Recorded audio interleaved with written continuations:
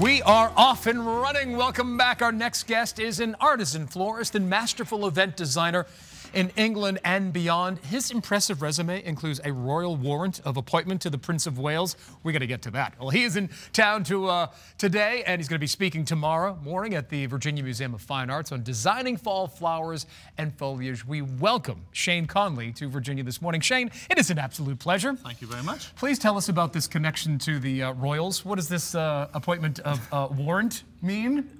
A royal warrant of appointment is given to companies as a thank you, basically, for being a loyal part of the team.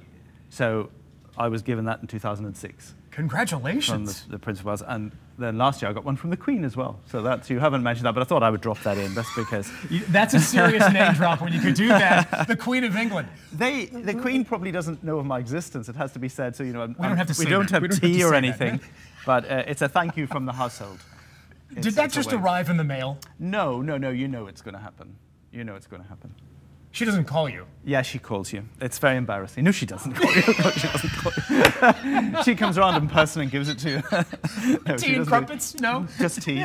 Just tea. Just tea. No. That's fantastic. What a great thing on the resume. It's extraordinary, yeah. Very lucky for an Irishman. Not bad, I know. Born in Northern Ireland, yeah, right? Yeah. Tell us about this event that we have and why you're here. Okay, so I've been invited here along with another speaker, Ariella Shazar, who is American, to talk about flowers. Surprise, surprise. At this extraordinary event that the museum puts on every 2 years, I believe. And I mean, they invite local people to come in and pick a work of art and interpret it in flowers. They ask us to come in and talk about flowers in general. So I'm talking about my big thing is using flowers that are available locally, that are available seasonally. So that's what I want to talk to people about. Shane, you're an artisan florist. Now, if I'm a novice florist and I would like to maybe create a bouquet, what are some of the tips and advice that you have for somebody other than just grabbing some local flowers? Go to somebody like me. Go to like, Don't try. Call you? Yeah, call me. No, my tip is to not try too hard.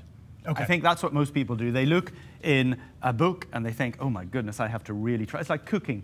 You know, if you're going to cook at home, you're not going to do a jus and a this and a sauce and a reduction, unless you're a much better cook than I know.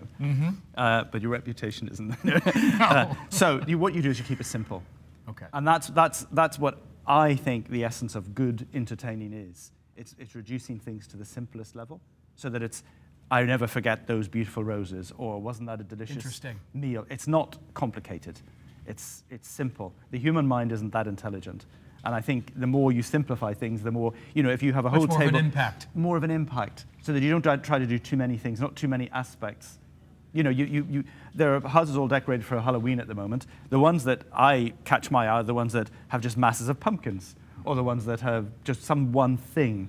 But when they've got pumpkins and cobwebs and 3 witches and 2 boiled babies, and you just can't get it, can you? It can be a little garish. Well, you think, oh, what was that? Yeah. You want to forget it. You want to forget it. It's overwhelming for the mind.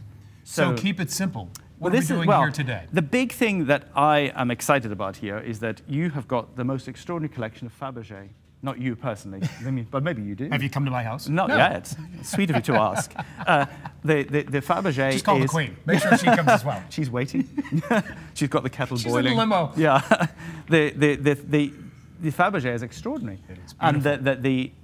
And this event is to raise funds for the new Fabergé gallery. So I thought, on live television, very daring, I would try to be inspired by Fabergé, and that's a big, tall order because... Well, let's do it. I have some scissors here for you. I didn't know I was going to get this off you. I thought maybe you were going to do it. So, oh no. The big thing about Fabergé is that he was a master in looking at botanical things as an art. And you have here several of his flower studies. They are basically one thing with a flower in it. They're not complicated. There's a bowl of lily of the valley. There's an incredible one of berries. And I got these. This is a Virginian native. This is a Virginian native ilex, which is a type of holly. So you practice what you preach. You get the local. I practice what I preach. Literally, this is what I'm talking about. This is local. I picked this from, with permission, just to get this straight, from the gardens of the museum. And this is how simple. I've got a simple container. Beautiful containers help. This is a very pretty container. Shane, do you see the finished product as a vision, or are you working No. along with it? I don't know what's going to happen here. Okay. This could all go wrong. Not with you. Well, you don't know. Could cut a finger off or something. This is Artemisia. Again, the other thing about Fabergé, a lot of it was the language and meaning of flowers.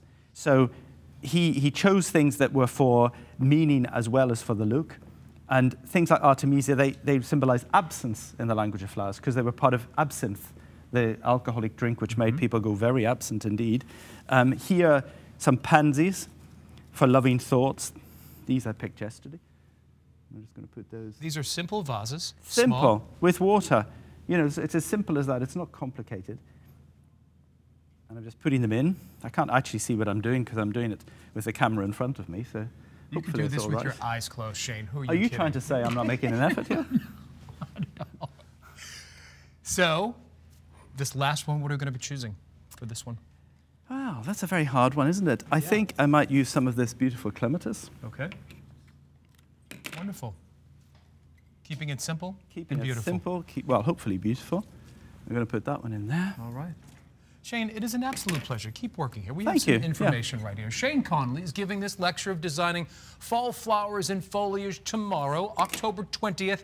It's at 10 o'clock at Leslie Cheek Theater at the Virginia Museum of Fine Arts. Shane's book signing will be held in the atrium at 2 p.m. WTVR.com/VTM is where you will find a link to all of the details. Shane, thank you so much. It's an absolute pleasure. This should be on a canvas. It's beautiful. You're too kind. Thank you very much. Welcome to the States. Thank you.